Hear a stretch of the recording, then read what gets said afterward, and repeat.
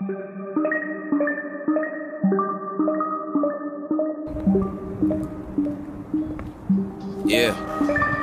sun goes down. Run, don't frown, in the slum those rounds, fun to slum those clowns. Funny how a nigga learn to love your crown. Don't have no king, no blood, no foul, it's bullshit. So leave it to the birds and pull shit. I told you niggas every single word is full. What's up, everybody? Welcome back to the AGHB channel. Today, I'm gonna answer every single question you guys have ever asked me. No, that's not true. That's completely a lie. But I will be answering the most requested question of all freaking time. The number one question that I get asked the most is, AGHB, I'm X height. Can I or will I fit on X bike?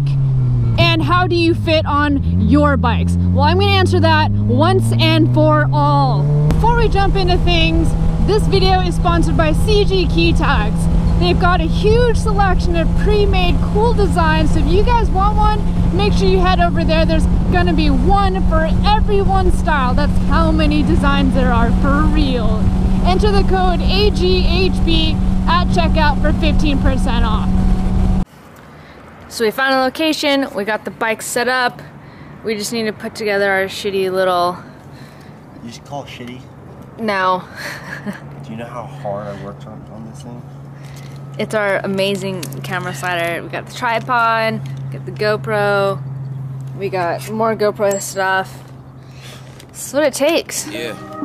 Yeah, sun goes down. Run, don't frown, in the slum those rounds, fun to slum those clowns. Funny how a nigga learn to love your crown. Don't have no king, no blood, no foul, it's bullshit. So leave it to the birds and pull shit. I told you niggas every single word is full with that full clip. Got the 911, make it 911 until pride in heaven can hit a fall of the good kid, Mad City. Okay, so a lot of you guys have been asking me, how do you fit on your bike?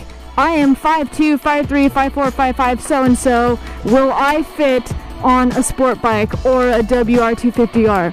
What can I fit on? How tall are you? How heavy are you? Well, I'll tell you guys right now, I'm 5'3.5". If you want to get technical with these boots, I'm technically like 5'4". I'm 100 pounds, brown hair, brown eyes, single, I'm just kidding, I'm not single. So I wanted to shoot this video to help you guys figure out if you're gonna fit on it, even though my suggestion, like I've said to a lot of you, is go to the dealership, sit on different bikes, see how you feel, because every single person is a different size, different height, different everything. So don't take what I'm saying in this video to be 100% fact, okay?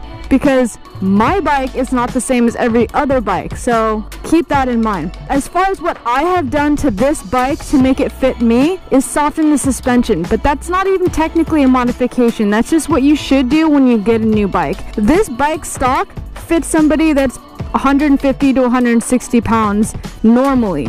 I'm 100 pounds, so me sitting on it, it would be rock hard. So I took it in and had them soften the suspension so that it fits closer to my weight.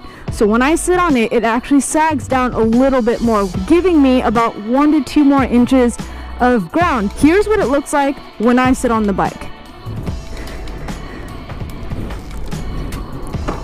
I'm still tiptoeing on both sides, but I have the ability to touch both feet down on the ground. As a shorter rider, you're most likely going to have to scoot your butt a little bit to the right or a little bit to the left just to be able to put your foot down all the way flat. So this is what I have to do if I want a flat foot on one side. I cannot flat foot both sides, but I'm comfortable enough with the bike to where even though I'm still tiptoeing, I feel confident that I can still keep my bike up.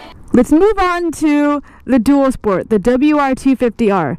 I told you niggas every single word is full with that full clip. Got the 911, make it 911 until pride in heaven can hit a fall of the good kid, Mad City. Yeah, Mad City. Everyone who fuck with you knows that your past gritty. But if you kill this man, hope you know that your past killing in the shadow of a man you were known as a black. He be saying, one for the majors, two for respect, one in the chamber. Typically, every single dual sport or off-road bike is going to be significantly taller than a sport bike. This bike, I'm really short for, so the stock wheels are going to be bigger wheels. I changed these to be a supermoto type bike, so the front and the rear rims and wheels are size 17 each. These specific tires that I got made it an inch taller, but if you get street tires like I used to have in my previous videos, you should be a-okay. So one of the major things I did do for this bike is, you'll notice right here, a step seat. What does a step seat do? It gives you about an inch more to touch the ground. So you'll notice how it comes in right here and then it'll curve down a lot lower than a typical seat. So most people don't like this because it's a thinner seat, it's more uncomfortable.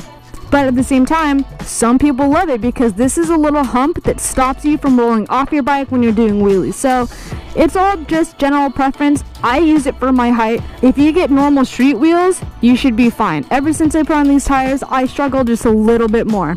What I have to do when I get on this bike is I first leave the kickstand down because, let's be real, I'm not that tall. I'll get on the bike first and then I'll scoot all the way to the left and use the momentum to really push the bike over and then catch myself.